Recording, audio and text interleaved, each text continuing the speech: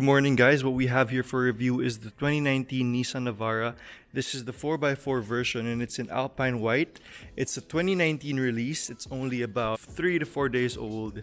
And let's see what we have in store for this. The accessories that come with this variant are the DRL headlights, the fog lamps, I believe, the camera for the 360 degree is here, and but I believe that's available on the EL version then. So as I've mentioned, this is a March 2019 release, meaning it has the F2 conduction sticker letter, meaning the F2s come out on March and April and so on. The F1s on January, February, late December, and the F0s maybe October or November of last year. It arrived from the port of the south, I would assume, but this car was manufactured in Thailand. One feature of the Navara is the multi-link suspension as compared to the old leaf suspension in other pickup models.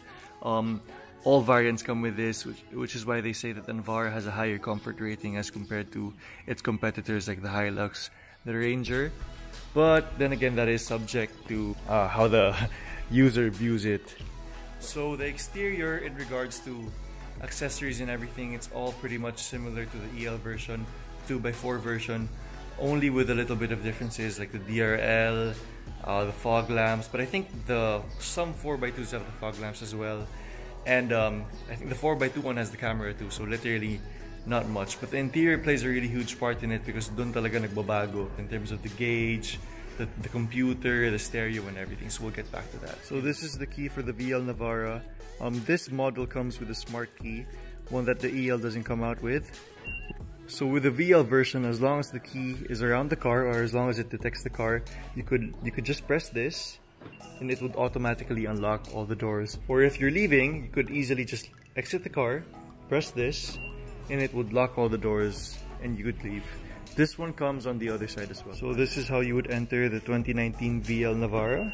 The interior of the VL Navara is where it comes and becomes a little tricky as compared to the EL one, because this is where everything changes. For example, the VL Navara has power seats, forwards, backwards, recliner, steering wheel controls as compared to the EL Navara, which has literally nothing here. And to give you guys an honest review, the EL Navara looks a little dated as compared to this one. Well, even this one seems a little dated because they only provide you, as compared to a Hilux, they only provide you with a small screen here that isn't touchscreen. However, it does support iPod, CDs, FMs, Bluetooth, which is good. The EL one does not have Bluetooth. The aircon controls of the EL and VL Navara are the same. They're not automated, but they are the same. I think these are called the push type. This one is a 4-wheel drive, as you could see here. The difference for me of the Navara VL as compared to the EL, I think, is the push start button, which is right here. So as long as it senses that your key is in the area, simply press the brake, and press this, and then it should turn on. So this is a cool feature on the VL Navara that the EL does not have. The EL's gauge, I think I should post a picture of that somewhere around the area. Looks really dated talaga, sin mukha siyang luma, unfortunately. The gauge cluster has a few options that you could control with this. The settings option. So meron siyang fuel economy, meron siyang Bluetooth audio, meron siyang mga warning mo, meron siyang settings, clock, meter settings, vehicle settings, maintenance, alarm.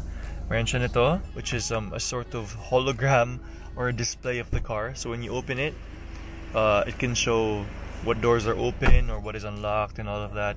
I have 365 kilometers left on a half tank. The meter settings, body color, where you could choose a body color of your choice. Personally, the car is white, but red seems to come out the best. The car's mic is here, and you have a little holder here for your glasses.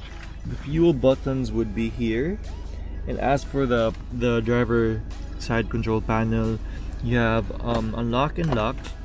And this one is a pretty cool feature, I might say, because this actually enables you to close and open the side mirrors like this. So I think that's pretty neat kapag kailangan mo magpark sa medyo masikip na area, and you'd have to close it and open it eventually. However, the new Montero does, pag nilock niyo yung doors from outside, it does automatically close it. So I wish they could have had that. For the stereo controls, we have source, which leads you to this. You have Bluetooth, auxiliary, AM, FM, Dito mo pwede i-plug yung USB mo. And you have another plug for any aftermarket charger here. And another one right here. Right here. One feature that I like from the Navara is the 360 camera, or the all-around sensor, where if you switch it into reverse, you will be given a view of the car surroundings from all edges, and a reverse parking sensor guide. However, I don't think it beeps, but then again, I may be mistaken. You can also access this when you drive by simply holding the display button, and it brings you to the front of the car and the front camera that I showed you earlier. For the back, there's not much to see here aside from the cup holders which are put here. And one nice feature of the Navara 2 is that they have included dual air cons for the rear.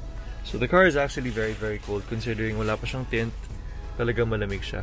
The 4-wheel drive settings are here, which could easily just twist over to 4H, 4 high, or push it and then head over to 4 low. And it brings us right here. Unfortunately, the VL version does not come with dampers, and it is still a manual mechanism here to keep the hood up. So the windshield washer is right here, the coolant reservoir is right here, fuses would be here, radiator here. I believe this is the brake fluid, and this one I'm not actually entirely sure. So this is the engine sound when the car is on. It isn't actually as loud as you'd think it is, but it just sounds like a basic diesel engine. The DRLs are on at the moment. I think they're a very good touch. However, the fog lamps are not DRL, but there are aftermarket alternatives to this where this area could be DRL. The pickup's tool area actually came as a surprise to me, but quickly found out na nakatago siya beneath the rear seats. Naka-velcro yung area dito. The jacking point is here. The screwdriver and anything else that you might need is just hidden right here. And as for the bed, it should come with a bed liner. However, naubusan daw yung kasa. The capacity of weight is around 1,000 kilograms. After all, it is a pickup, and that's what it is for. So pretty simple setup. Heavy door. The camera would be right here.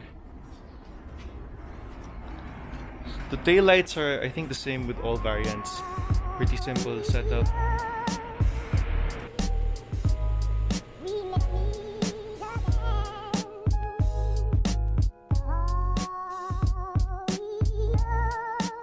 So I think that pretty much sums up the whole car. If you guys have any questions, feel free to comment down below. If you guys want to see more car reviews, simply subscribe. And this has been Reph Bangsil bringing you honest car reviews. And I'll see you guys next time.